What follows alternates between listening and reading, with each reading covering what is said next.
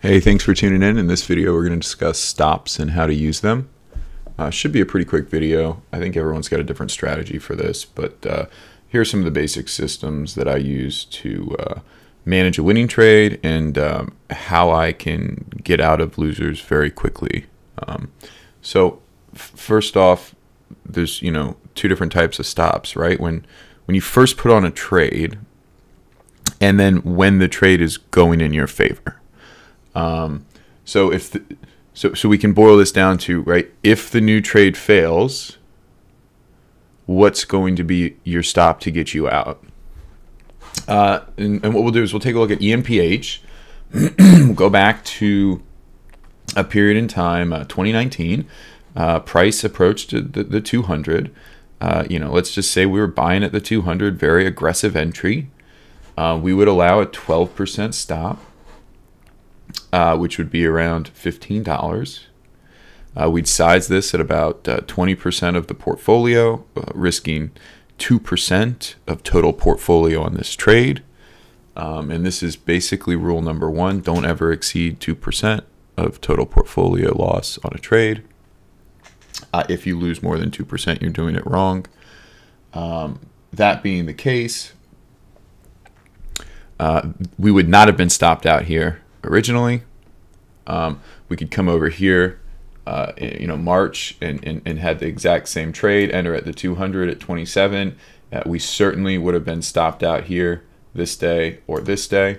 So not the same setup over here, right? Initial stop would have taken us out of the trade, would have had us watching this move, looking to buy the retest of the 200 and the gap fill, which came here.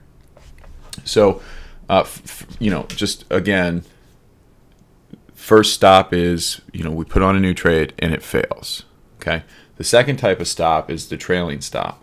Now, this is definitely a bit more complicated, a little bit more of an art. Some people like to use like an average trailing, ATR as their stop.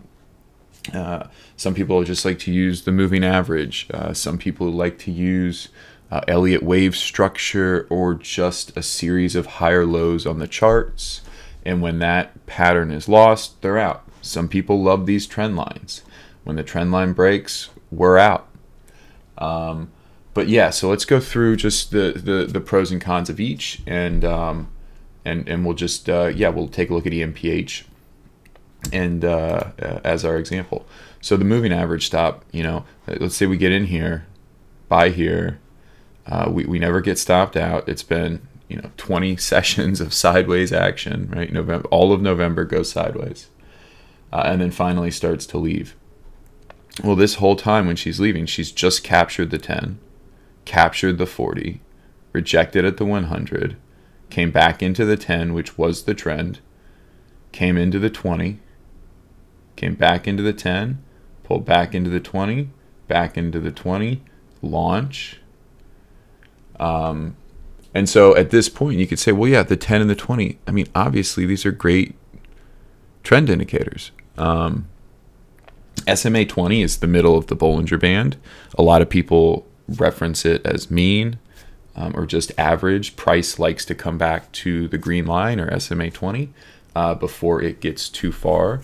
And when it gets too far from the green line, it tends to find its way back. That's mean reversion, whether it's from the upside or from the downside. So if you were using SMA 20 here, this one candle on the 27th where you closed below, not enough to take you out. You need two closes below at minimum, and this is why.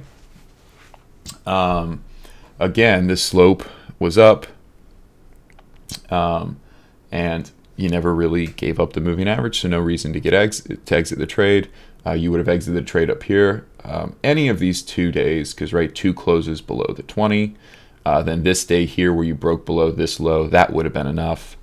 So any of these days would have been fine, selling between $42 and $47 on something that you bought at $17 to $20. And again, just riding the trend. The trend is your friend until the very end. And I could have given you all these profit targets along the way, like take profit here. See, well, we got a reaction. Yeah, but again, if you had bought here, there was no reason to sell here. The trend did not roll over.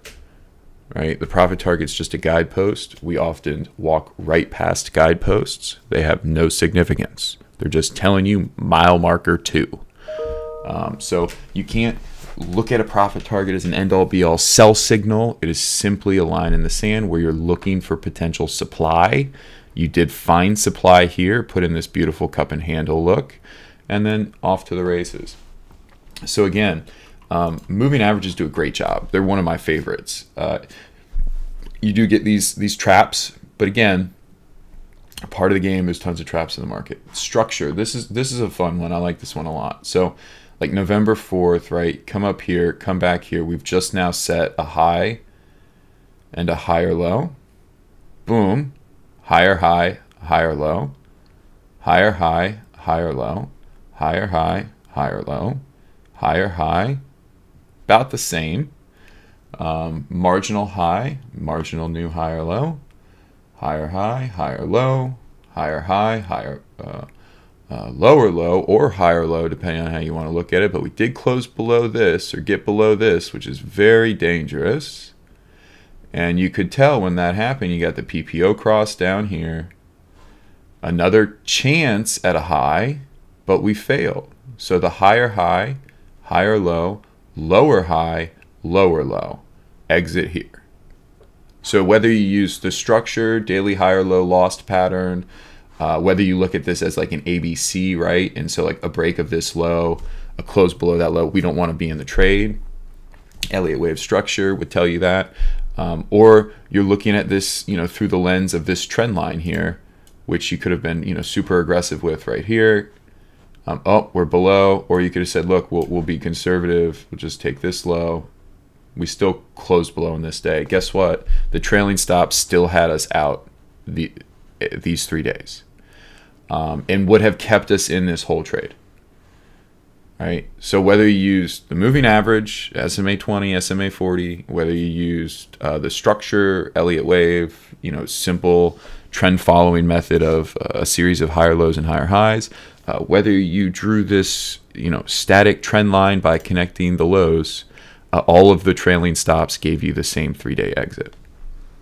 And you can do this exercise on all your charts. I recommend that you go take a look at a chart and go review your past trades and try to understand, where did I get stopped out? Should I have been stopped out there? Why did I take the loss? Was I oversized? Did I not let the position work? Because this is how you make the most money in the market, right? You had a period of essentially 3 months where you go from $18 to $60, right? Then $60 to $21. So if you had done nothing in a simple buy and hold, it would have taken you November, a whole year essentially, before that move was actually consolidated, right? Bears attack, bears attack, bears attack. There's no supply left to sell. Boom, demand takes over and she's off to the races. A simple buy and hold strategy would have been fine, right? But you would have been having to hold for November to November, 1 whole year, where you could have taken the gains from that 3 or 4 month run, wrapped all of those up, at least sold 50% at some profit targets, and then cut the remainder of the 50% at this 3-day period for any of these 3 reasons, would have allowed you to compound that gain and then do it again. So, stops are very important.